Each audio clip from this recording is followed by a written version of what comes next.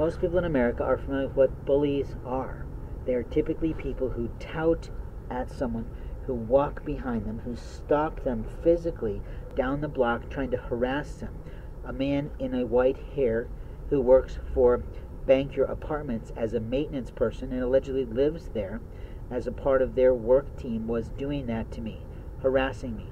And some brothers who were in their 20s and college students were on the scene, and I asked them politely to help me. They interfered immediately on my behalf, and I was able to get out of there. But he followed me for 6 blocks up a huge hill around a way that I was trying to walk away from his attack.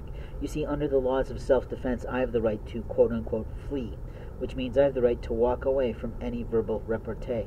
I've had other people who were in their 20s who came out of the men's shelter who I never met before were set upon me by people like that, or people in the shelter named Stephen and other people like that.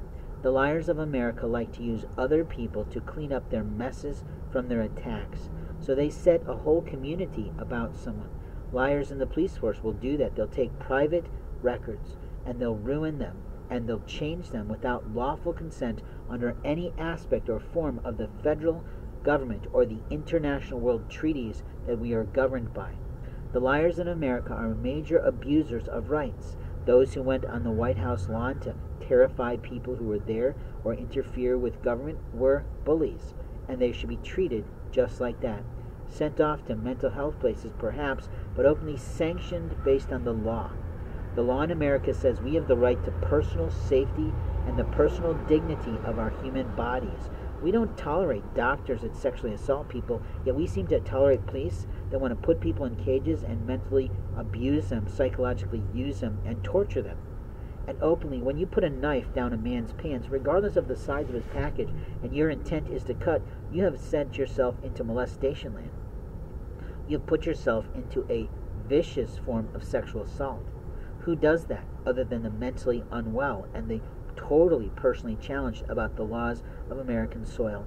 American soil has been protected by many types of people all around the globe and all throughout the history of time. But you decide to attack someone because they don't want to be on your timeline. They don't want to be on your family. And why is that? Because you're an abuser. You're a harasser. You're a liar. You're a gossip. And your gossip has killed a life. You did that.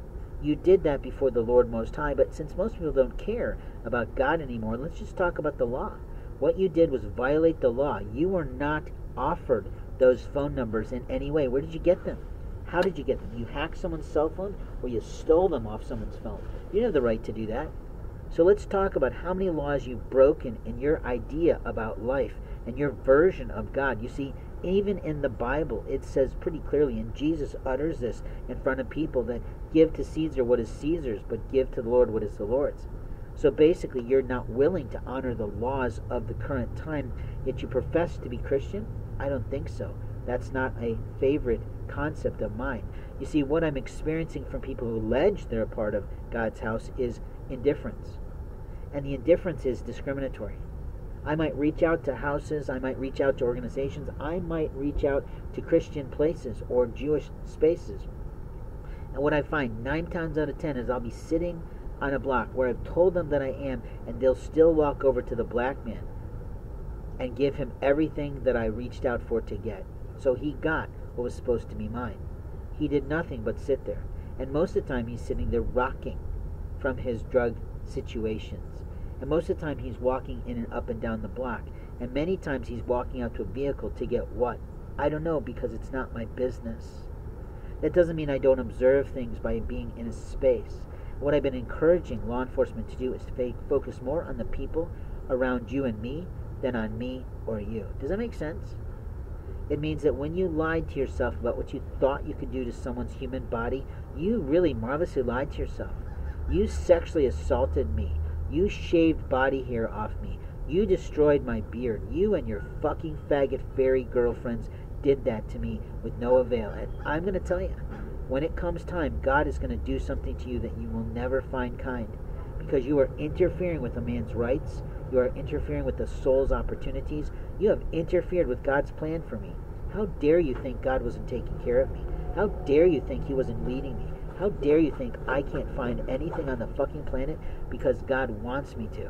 Now, he might do that for you in your own subtle, indecent ways, but for me, he does that every day.